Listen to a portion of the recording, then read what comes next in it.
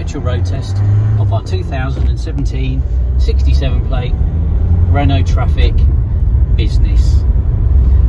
It's done just over 74,000 miles with full service history, in white,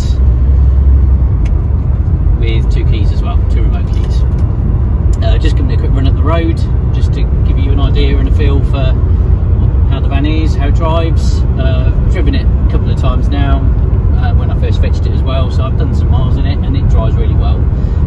It's comfy, it's quiet, there's no undue noises, no undue rattles, no warning lights, it's nice and smooth. Yeah, so a really nice, good van. Long wheelbase as well, which is a bonus. And although it's a business, it is a really nicely spec van. So you've got, in addition, your touchscreen sat nav with your DAB radio. It's got air conditioning, it's got cruise control, it's got passenger airbag, which is switchable, so you can turn it off. There's a little switch on the side of the dashboard. We've got reverse parking sensors on it as well. So basically it sits between a business plus and a sport on the spec, with all the extra bits it's got. So that was what appealed, to be honest. It's although it's a business van, it's got a nice high spec to it. Everything works on it, everything's solid, it's tight, it drives well. As I say, we've got full service history for it.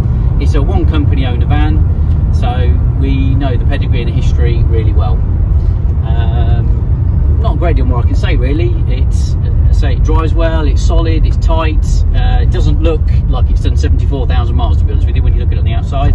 Oh, we've also added some Renault Sport, the Trafic Sport alloy wheels as well, so it's got the upgraded 17-inch Renault alloy wheels on it, just to finish it off and give it a nice look. But hopefully you'll have already seen that when you looked at the images. So on that note, there's lots of information on the advert on the internet, on our website, photos, description.